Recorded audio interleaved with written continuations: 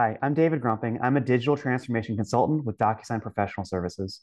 Today, we're going to go over how to upload, tag, and send documents using Notary On-Demand, which is our third-party notary solution. Docusign Notary is built on our eSignature solution and can help you notarize documents without being physically present. It can also provide a seamless, convenient signer experience, reduce errors, increase efficiencies, and save time. Docusign Notary On-Demand is typically used to notarize powers of attorney, affidavits, deeds, lien releases, trust certifications, and many more. Today, we're going to go over a quick and simple tutorial on how to upload, tag, and send documents using Notary On-Demand, as well as signing them. And if you want more and a more in-depth tutorial, you can go over to Docusign University, and I already have a complex, in-depth implementation video there that you can view. So if you want that, you can also go ahead and go to Docusign University. Okay, to start, you're going to log into your Docusign account, and it has to be a Docusign account that is enabled for Notary On-Demand or a third-party notary. And if you don't have a Docusign account that's enabled for this product, you can go ahead and talk to your account rep or your account executive. Okay, so to start off, what I'm going to do is I'm just going to find the file that I want to send using Docusign Notary, and I'm just going to drag and drop it into this little gray box right here. There are a number of different ways to start an envelope. This is how I like to do it. So then I'm dropped into what we call the prepare screen. And this is where I can review the document I've uploaded, as well as add my recipients in my routing order.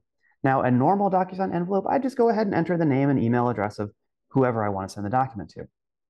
However, today, we're going to do something a little bit different. We're going to send a notary envelope, which starts a little bit differently. So I'm going to go ahead and click on this upside down triangle right here and add notary group. All right. So my account is enabled for two types of notary, in-house notary, which is our first party, bring your own notary product. There's more on that also at Docusign University. But today we're using Notary On-Demand, which is where Docusign provides the notaries. So we're going to click on this today. Okay, and then I'm going to add my signer information. And we're going to go to Sally Signer. So I've sent to Sally a few different times, and so I can click on the email address that populates. All right, within a notary session, you can have up to 4 notarized signers. That does not include the notary. So it can be Sally and 3 of her friends. They would all need to be present in the session. Today, we're going to keep it very simple, though. In the envelope, I can also have standard signers. So let's just enable a routing order here. So I can have a standard signer before Sally and the notary group if I want, but we're going to keep it simple today. You can have CC recipients and signing recipients after the notary group, but you cannot have any marks or changes made to the notarized document after the notary session. It'll strip the digital certificate and the digital signature applied. So please don't do that. That's a pro tip, best practice. Okay, I'm just going to edit my email subject a little bit.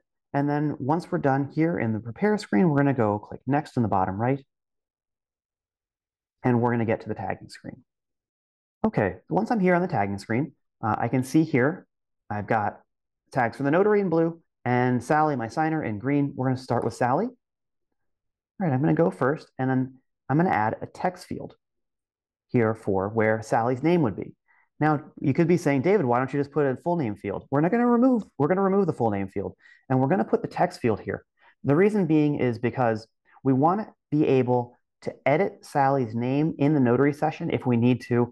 The name on the document has to match the name on Sally's ID, and we want to allow a little bit of flexibility. So for the signer's name, we're not going to use the pre-populated name field as we normally do in an envelope. We're going to use a open text field. Okay, so I'm going to copy this and just put it below here, paste to location. That's a really neat little trick I like to use. And put it here where Sally's name needs to be again. Okay, so I've got Sally's name once here in a text field and Sally's name here. I also need a signature block right here. And those are the only things that I need for Sally on this simple power of attorney document. Next, I'm going to switch to the notary, and the notary fields here are in blue. I'm just going to scroll down. So I'm going to add the notary's signature first. And I'm going to make it a little smaller. There we go. And then I need on this day of blank. So I need a day and month. So I'm just going to grab a text field, make it a little smaller, put it here, a little smaller again.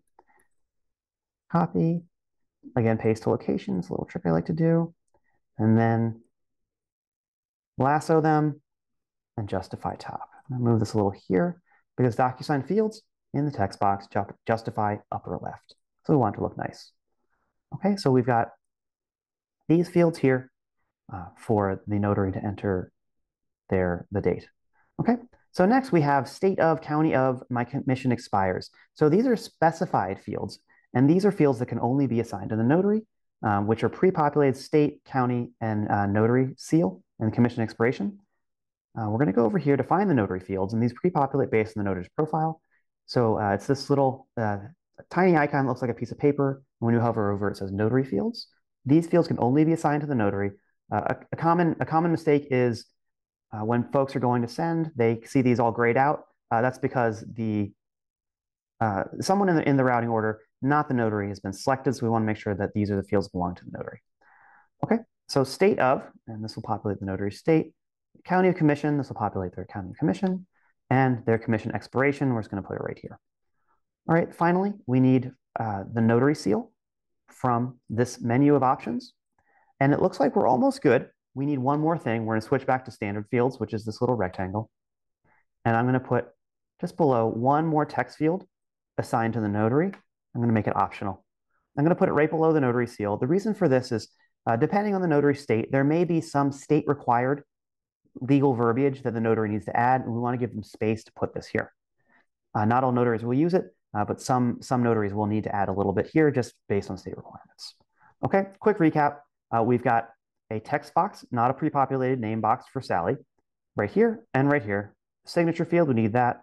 Some notary fields. Again, these can only be assigned to the notary. Date fields, commission expiration, signature, notary seal, and finally, the text box for the notary. Okay, once everything looks good, I'm going to go ahead and send off the envelope. As the sender, before I switch into the signing experience, I can go to agreements and then sent. And then I can see this is the document I just sent, and I can check and manage the status of my envelope right here, waiting for others. It was waiting for Sally. So speaking of Sally, let's switch over to Sally's email inbox, which is where she received a Docusign notification to complete the power of attorney document. Okay, switching hats now, we're going to go through the signer experience. So as the signer, I'm in my email inbox, and I can see I've got a notification from Docusign. And this is what I receive in order to let me know that I have a document to sign with Notary. So I can open the email, and I can go down, and there's a little bit of information here that lets me know what I'm going to need to successfully join the session and go through and get my document notarized. So I'm going to go ahead and click Sign with Notary. I'm going to agree here and proceed to an AV check. It's going to make sure that I have good audio visual and also a proper internet connection. I'm going to play a sound, and I can hear the sound, yes, and I'm going to talk, and then I'm good to go. All right, so it's got a little bit of my information already. I can put in my date of birth, so 1990. Last four of my social, this is used to pull up my knowledge-based authentication questions, also known as out-of-the-wallet questions that I'm going to go through next. And then my home address, this pulls through already. And then I'm going to click on Start. Okay, this is the first of two portions of my authentication process as the signer, and every signer needs to go through this process in order to join the remote online notary session. Again, this is the knowledge-based authentication portion, the first of two, again, also known as out-of-the-wallet questions. So I'm going to go through, this is just a demo, so there aren't real answers here, but I would go through and it would ask me things like where I've lived, who I've known, age ranges of people who I may know, such as my parents, things like that. And the signer needs to go through and answer all of these correctly, except for one. They can miss one of them. All right, so they're going to go ahead and click Save and Next. So I passed the knowledge-based authentication questions, and now it's time for photo ID verification. All right, so there are two ways to do this. The first is I can scan a QR code with my phone, or I can receive a text message. Signers are pushed to use their phone because phones take the best photo quality on IDs. Right now, I'm going to go ahead and scan the QR code in order to get a link on my phone to scan my ID and present my ID to the system. So I can choose to use my driver's license or state ID or passport.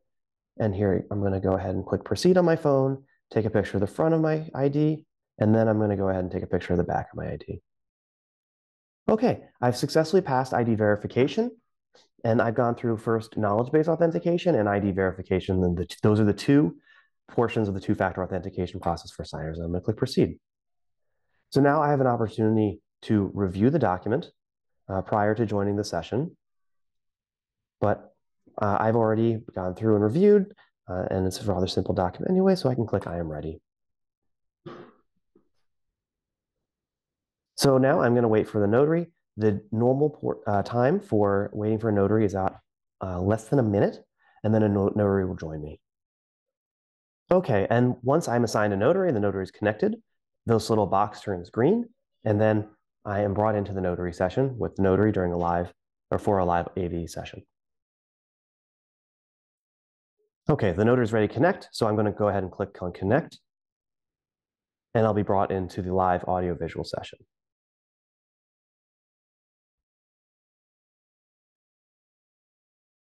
Okay, and then I'm joined with a notary. I can see myself and then the notary up above. So the first portion, the notary is going to verify my ID. And then once they verify my ID, I'll be brought into my signing session. So Sally, signer, and I sign. When I sign, I put my name in again, and then I entered my name, I've signed, and I've finished. Now it gets passed to the notary, so they can now, while I'm present, review the document, review my signature, and add their notarization, signature, and seal. Okay, that's it. The session's complete. I'm going to give it 5 stars and hit the complete button. And that's it. I have a notarized document. I didn't have to leave my house or go to a bank, and I have a fully notarized document. Okay, as the sender, I'm back in Docusign, and the session is complete, and there is a notarized document, the signer signed, and the notary signed in the AV session. So I can go ahead to go to agreements here, and then go to my sent folder, and I can find the document that was notarized here. The status is completed.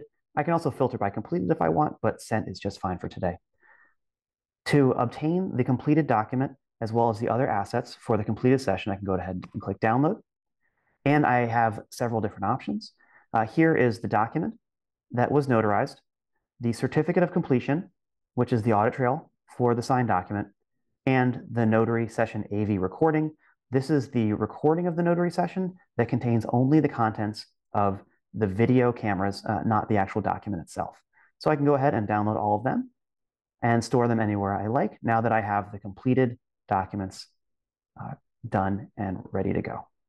Okay, there you have it. We have a notarized document by the signer and the notary, and no one had to go travel to a bank or do anything in person. So this is the process of a quick and simple use case just to upload a document, tag it, and send it using Docusign Notary On-Demand. Again, go over and see the items we have in DSU for more Docusign Notary content, including a more in-depth implementation tutorial, including templates for Docusign Notary, as well as many other notary assets, both Notary On-Demand and first-party notary in case you're bringing your own notaries. Thanks again. I'm David Grumping, Digital Transformation Consultant with Docusign.